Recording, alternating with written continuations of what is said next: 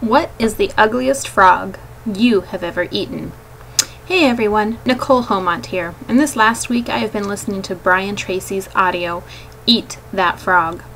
There is a ton of good information on that audio, and I really suggest that you should read it.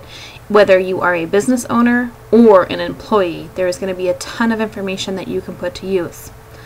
The biggest thing for me is figuring out what my ugliest frog of the day is, or my most important task. I have it narrowed down to 3 items. One is to create, whether it's the videos, Facebook posts, memes, etc. The second is to promote, and the third is to learn more. So that is what my 3 ugliest frogs of the day are. Now I have found that creating seems to be the ugliest one of them all, so it is moved to the top of my priority list.